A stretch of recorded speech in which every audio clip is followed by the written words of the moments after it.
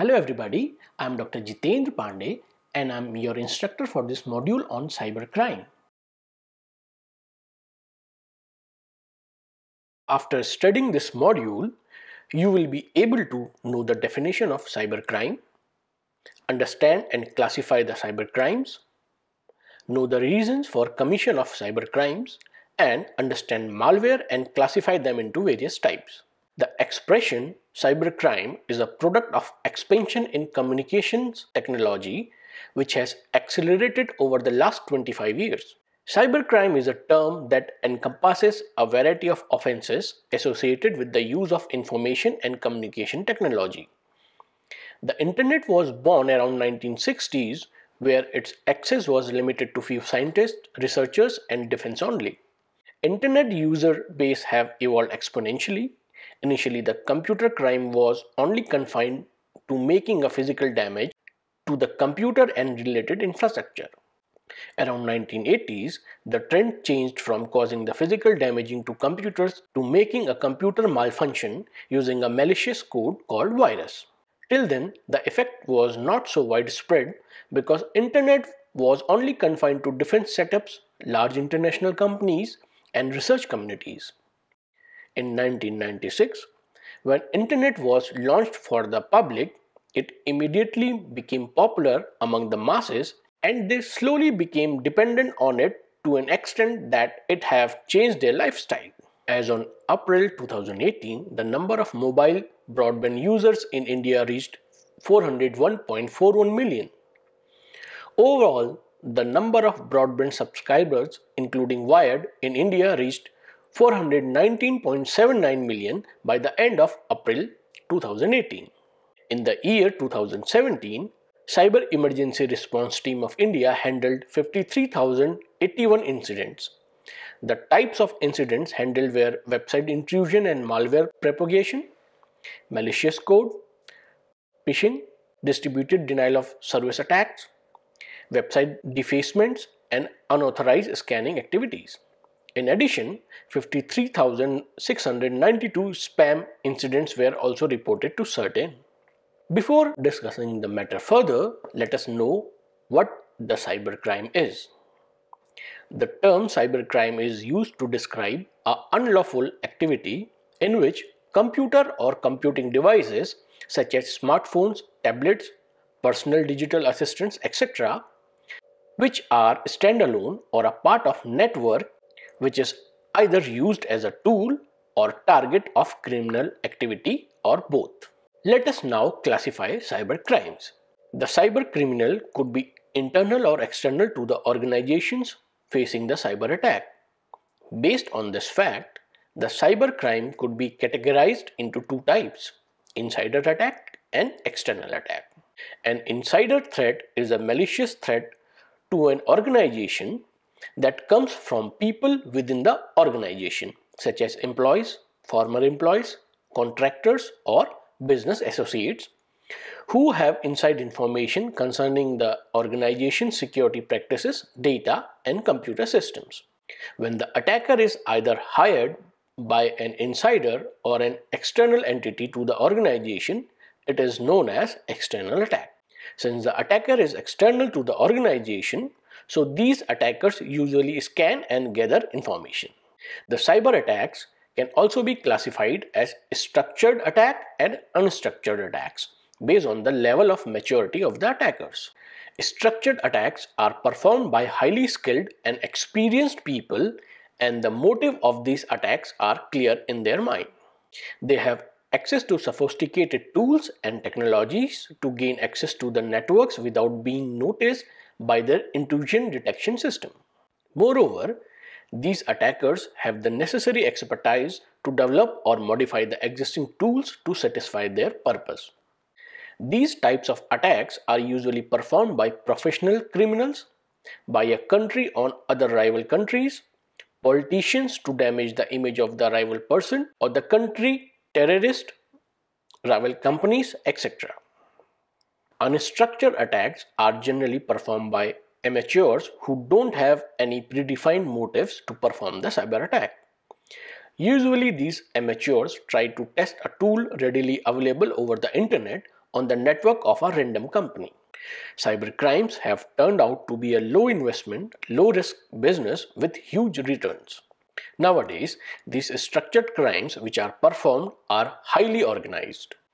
There is a perfect hierarchical organizational setup like formal organizations, and some of them have reached a level in technical capabilities at par with those of developed nations. They are targeting large financial organizations, defense and nuclear establishments, and they are also into online drug trading. The role of all the people in the hierarchy remains changing, and it is based on the opportunity. If a hacker who have hacked sensitive data from an organization may use it for financially exploiting the organization himself. In case the hacker himself have the technical expertise for it, he'll do it himself. Otherwise, he may find a buyer who is interested in that data and have a technical expertise. There are some cyber criminals who offers on-demand services. The person, organization or a country may contact these cyber criminals for hacking an organization to gain access to some sensitive data or create massive denial of service attack on their competitors. Based on the demand of the customer, the hackers write malwares, viruses, etc. to suit their requirements. Let us now discuss the reasons for commission of cyber crimes.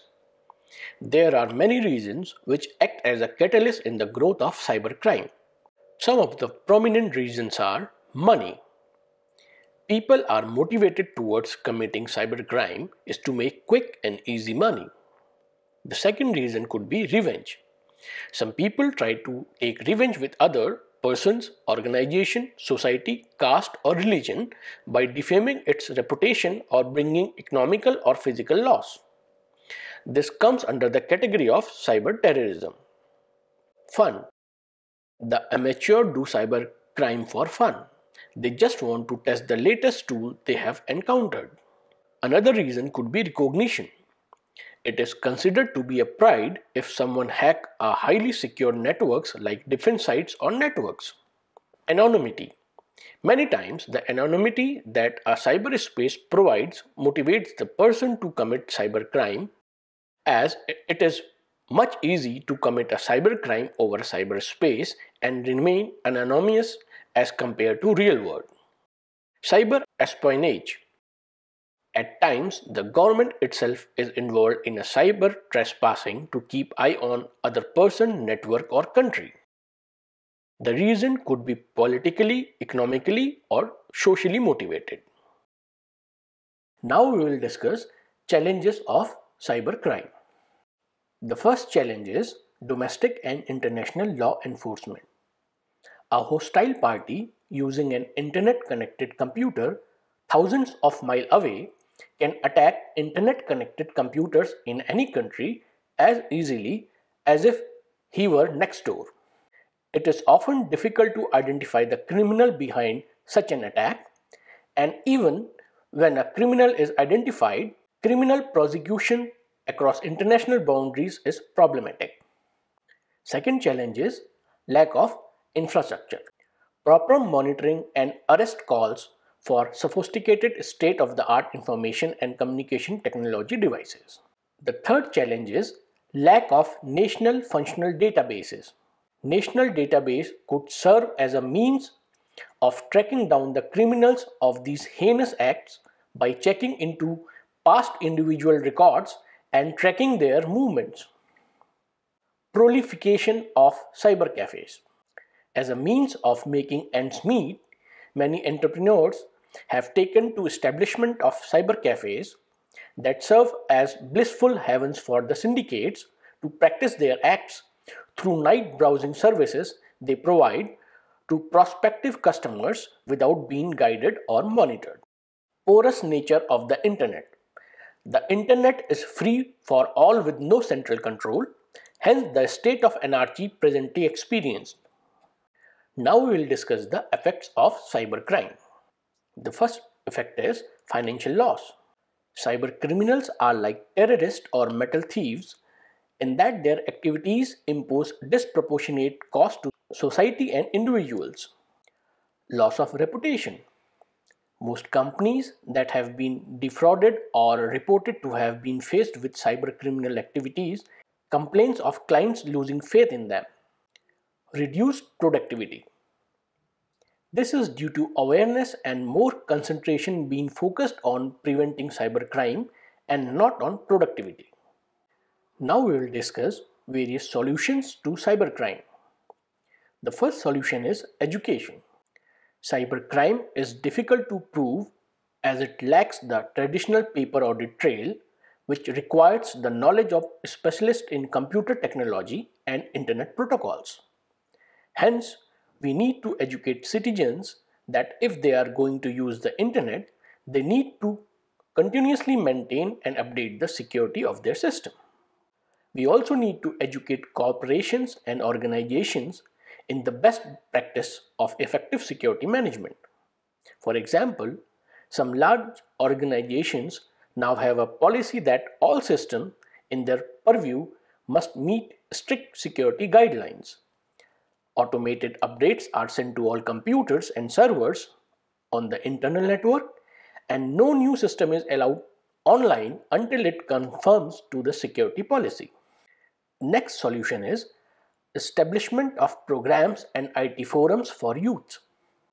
Since the level of unemployment in the country has contributed significantly to the spate of e-crime, the government should create employments for these youths and set up IT laboratories or forums where these youths could come together and display their skills. This can be used meaningfully towards developing IT. At the same time, they could be rewarded handsomely for such novelty. Address verification system. Address verification system checks could be used to ensure that the address entered on your order forms matches the address where the cardholder's billing statement are emailed. IP address tracking. Software that could track the IP address of orders could be designed.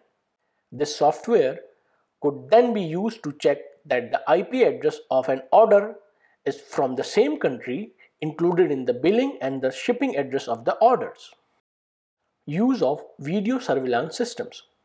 The problem with this method is that attention to be paid to human rights issues and legal privileges. Antivirus and anti-spyware software. Antivirus software consists of computer program that attempts to identify and eliminate computer viruses and other malicious software. Anti-spyware are used to restrict backdoor programs, trojans, and other spywares to be installed on the computer. Firewalls. A firewall protects a computer network from unauthorized access. Network firewalls may be hardware devices, software programs, or a combination of the two. A network firewall typically guards an internal computer network against malicious access from outside the network. Cryptography. Cryptography is a science of encrypting and decrypting information. Encryption is like sending a postal mail to another party with a lock code on the envelope, which is known only to the sender and the recipient. A number of cryptographic methods have been developed, and some of them are still not cracked. Cyber ethics and cyber legislation laws. Cyber ethics and cyber laws are also being formulated to stop cyber crimes. It is a responsibility of every individual to follow cyber ethics and cyber laws so that the increasing cybercrime will reduce. Security software like antiviruses and anti-spywares should be installed on all computers in order to remain secure from cybercrimes. Internet service providers should also provide high level of security at their servers in order to keep their clients secure from all type of viruses and malicious programs. Now let us discuss malware and its types. Malware stands for malicious software, and it is designed to gain access or installed into a computer without the consent of the user. They perform unwanted tasks in the host computer for the benefit of a third party. There is a full range of malwares which can seriously degrade the performance of the host machine. There is a full range of malwares which are simply written to distract or annoy the user, to the complex ones, which captures the sensitive data from the host machine and send it to the remote servers. There are various types of malwares present in the internet. Some of the popular ones are: number one is adware. It is a special type of malware which is used for force advertising. They either redirect the page to some advertising page or pop up an additional page which promotes some product or event. These adwares are financially supported by the organizations whose products are advertised. The second one is spyware. It is a special type of malware which is installed in the target computer with or without the user permission and is designed to steal sensitive information from the target machine. Mostly, it gathers the browsing habit of the user and sends it to the remote server without the knowledge of the owner of the computer. Most of the time, they are downloaded into the host computer while downloading freeware, that is free application programs from the internet. Spywares may be of various types. It can keep track of the cookies of the host computer. It can act as a keyloggers to sniff the banking passwords and sensitive information, etc. The third variety of malware is browser hijacking software. There is some malicious software which are downloaded along with the free software offered over the internet and installed in the host computer without the knowledge of the user. This software modifies the browser settings and redirect links to the other unintentional sites. The next category of malware is virus. A virus is a malicious code written to damage or harm the host computer by deleting or appending a file, occupy memory space of the computer by replicating the copy of the code, slow down the performance of the computer, format the host machine, etc. It can be spread via email attachment, pen drives, digital images, e-greeting, audio or video clips, etc. A virus may be present in a computer, but it cannot activate itself without a human intervention. Until and unless the executable file or exe is executed, a virus cannot be activated in the host machine. The next category is worms. They are a class of virus which can replicate themselves. They are different from the virus by the fact that they do not require human intervention to travel over the network and spread from the infected machine to the whole network. Worms can spread either through network using the loopholes of the operating system or via email. The replication and spreading of the worm over the network consumes the network resources like space and bandwidth and force the network to choke. Next is Trojan horse. Trojan horse is a malicious code that is installed in the host machine by pretending to be a useful software. The user clicks on the link or download the file which pretends to be a useful file or software from a genuine source. It not only damages the host computer by manipulating the data, but also it creates a backdoor in the host computer so that it could be controlled by a remote computer. It can become a part of botnet, which is a network of computers which are infected by malicious code and controlled by central controller. The computers of this network which are infected by malicious code are known as zombies. Trojans neither infect the other computers in the network nor do they replicate. Scareware. Internet has changed how we talk, shop, play, etc. It has even changed the way how the criminal target the people for ransom. While surfing the internet, suddenly a pop-up alert appears in the screen which warns the presence of dangerous virus, spyware, etc. in the user's computer. As a remedial measure, the message suggests the user to download the full paid version of the software. As the user proceeds to download, a malicious code known as scareware is downloaded into the host computer. It holds the computer hostage until a ransom is paid. The malicious code can neither be uninstalled nor can the computer be used till the ransom is paid. Now we will discuss various kinds of cybercrime, and the first one is cyber stalking. Cyber stalking is an act of stalking, harassing or threatening someone using internet or computer as a medium. This is often done to defame a person and use email, social network, instant messenger, web posting, etc. by using internet as a medium as it offers anonymity. The behavior includes false claim to defame a person, threat, sexual exploitation to minors, monitoring, etc. Child pornography. It is an act of possessing image or video of a minor who is under 18 engaged in sexual conduct. Forgery and counterfeiting. It is a use of computer to forgery and counterfeiting a document. With the advancement in the hardware and the software, it is possible to produce counterfeits which matches the original document to such an extent that it is not possible to judge the authenticity of the document without expert judgment. Software piracy and crime related to IPRs. Software piracy is an illegal reproduction and distribution of software for personal use or business. It comes under crime related to IPR infringement. Some of the other crimes under IPR infringement are downloading of songs, downloading movies, etc. Cyber terrorism. It is defined as the use of computer resources to intimidate government, the civilian population, or any segment thereof in furtherance to political or social objectives. Phishing. It is a process of acquiring personal and sensitive information of an individual via email by disguising as a trustworthy entity in an electronic communication. The purpose of phishing is identity theft, and the personal information like username, password, and credit card number, etc. may be used to steal money from the user account. If a telephone is used as a medium for identity theft, it is known as vishing or voice phishing.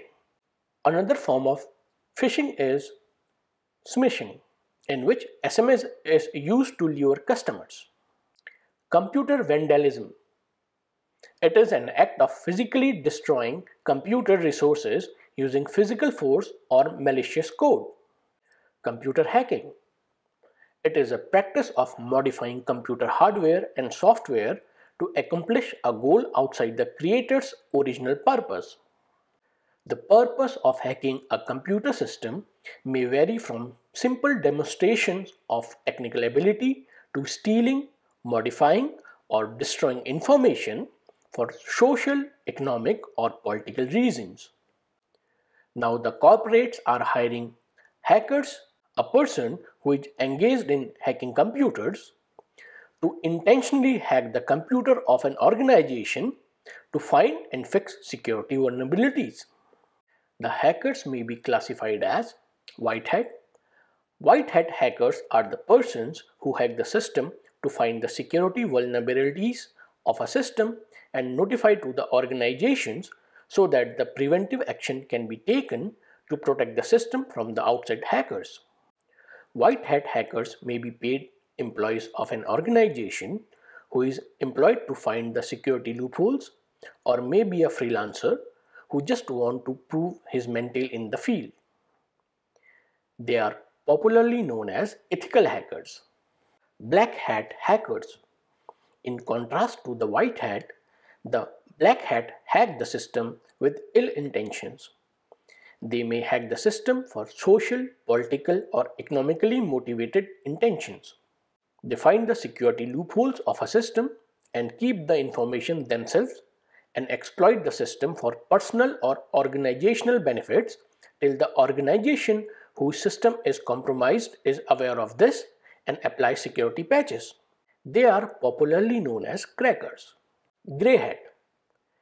Grey hat hackers find out the security vulnerabilities and report to the site administrators and offer the fix to the security bug for a consultancy fee. Blue hat. A blue hat hacker is someone outside computer security consulting firms who is used to bug test a system prior to its launch, looking for exploits so that they can be closed. The next kind of cybercrime is creating and distributing viruses over internet. The spreading of an virus causes business and financial loss to an organization. The loss includes the cost of repairing the system, cost associated with the loss of business during the downtime, and the cost of opportunity.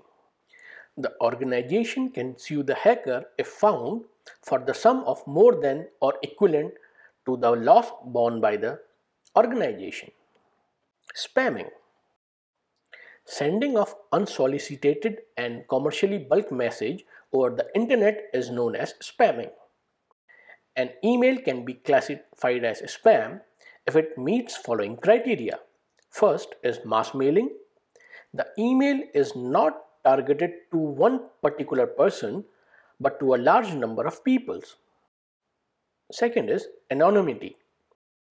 The real identity of the person is not known. And the third is unsolicited. The email is neither expected nor requested for the recipient. These spams not only irritates the recipients and overload the network but also waste the time and occupy the valuable memory space of the mailbox. Online auction fraud. There are many genuine websites who offers online auction over internet. Taking the advantage of the reputation of these websites, some of the cyber criminals lure the customers to online auction fraud schemes, which often lead to either overpayment of the product or the item is never delivered once the payment is made. Cyber squatting. It is an act of reserving the domain names of someone else's trademark with intent to sell it afterwards to the organization who is the owner of the trademark at a higher price. Logic bombs. These are malicious code inserted into a legitimate software. The malicious action is triggered by some specific condition. If the conditions hold true in future, the malicious action begins, and based on the action defined in the malicious code, they either destroy the information stored in the system or make system unusable. Webjacking. The hacker gains the access to a website of an organization and either block it or modify it to serve political, economical, or social interest. Internet time thefts. Hacking the username and password of ISP of an individual and surfing the internet at his cost is internet time theft. Denial of service attack. It is a cyber attack in which the network is choked and often collapsed by flooding it with useless traffic and thus preventing the legitimate network traffic. Salami attack. It is an attack which proceeds with small increments and final add up to lead a major attack. The increments are so small that they remain unnoticed. An example of salami attack is gaining access to online banking of an individual and withdrawing amount in such a small amount that it remains unnoticed by the owner. Often there is a default trigger set in the banking website and transaction below say rupees 1000 withdrawal are not reported to the owner. Withdrawing amount of rupees 10,000 over a period of time will lead to a total withdrawal of a large sum of money. Data diddling. It is a practice of changing the data before its entry into the computer system. Often the original data is retained after the execution on the data is done. For example, DA or a basic salary of a person is changed in the payroll data of an individual for pay calculation. Once the salary is calculated and transferred to his account, the total salary is replaced by his actual salary in the report. Email spoofing. It is a process of changing the header information of an email so that its original source is not identified and it appears to an individual at the receiving end that the email has been originated from source other than the original source. So, in this lecture, we have discussed about cybercrime, its classification and its types, followed by a detailed note on malware and its type. I hope this lecture was useful for you and helped you in attaining your learning objectives. Thank you.